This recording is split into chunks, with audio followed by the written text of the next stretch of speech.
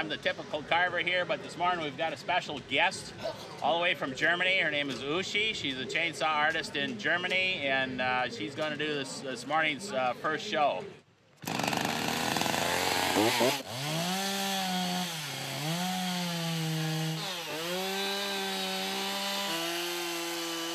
I would say 80% of mine is women carvings. What are you going to carve today? I'm going to carve, I'm trying to.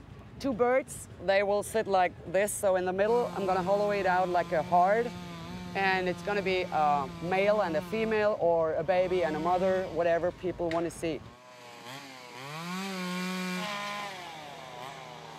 I started cutting wood for fireplace, and I loved working with the chainsaw, and yeah, then I saw artists working on art, and I was like, wow. And then I started by myself. Differences that I've noticed between male and female carvers in general is that they tend to create more feminine pieces with gentle curves to them, smoother lines, just all around cleaner carvings. And women tend to be more meticulous, whereas with men it's get her done. You block it in, and you knock the corners off, and you round it off, and typically men are typically watching the clock a little more.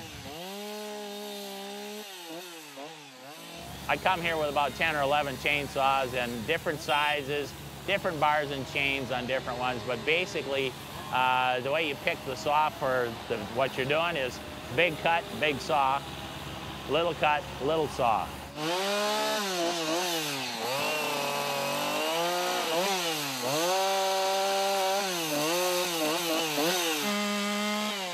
It's said that your character comes out in your work, and it does. And in fact, the mood you're in at the moment comes out in your work. Start out thinking, okay, this is going to be an Indian head, and then suddenly there's a new flaw in the wood that you didn't see before. Like Uschi, she hit metal in there. Somebody had screwed an eye screw in there, clothesline hanger or something like that into the thing. And so we had to dig that out, and then she had to go from there. Oh, there's so many new chainsaw artists today.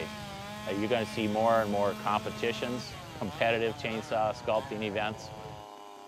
I compete in America, I compete in Germany, all over Europe.